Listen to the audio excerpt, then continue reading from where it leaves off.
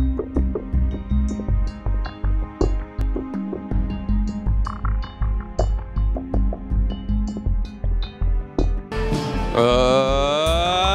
here we are, ladies and gentlemen. What's up? Robby, 15 years now, man. Yeah, man. 15 years. Crazy, right? All right, tonight we're at Chef's, actually, if you haven't noticed that. It's got this great fundraiser going on. What do you got going on tonight, man?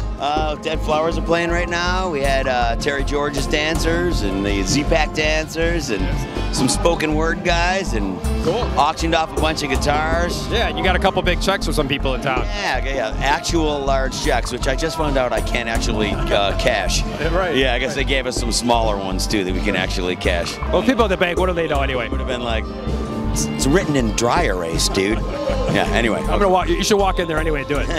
Hey, so I seen a video of you. You're at Riverworks, basically showing the place around. Obviously, if you don't know, the venue has changed this year. Why the change?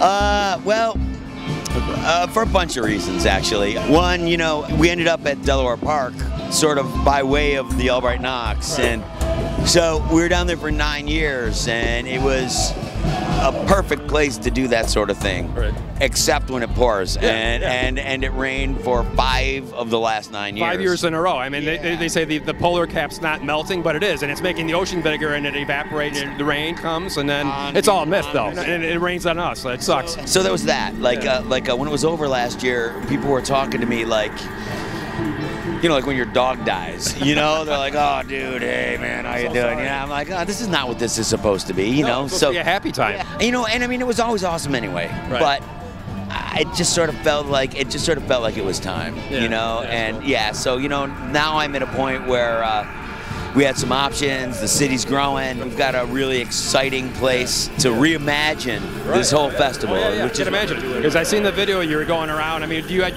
have your eye on that place for a while, or not really? We had talked to them. We've been talking to them for a few years, and so to move it was, you know, it's bittersweet in a way.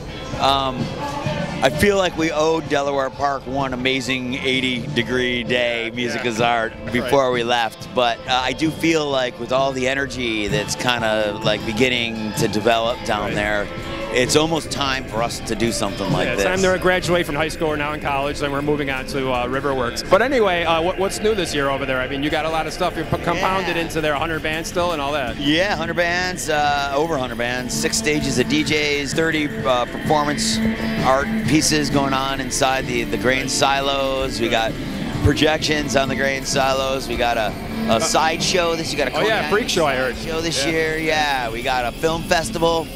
5 cinemas that are going to be showing films for 12, some of them 14 hours. Right. Buffalo Niagara Film Festival, the 48-hour film festival, 3 silent discos.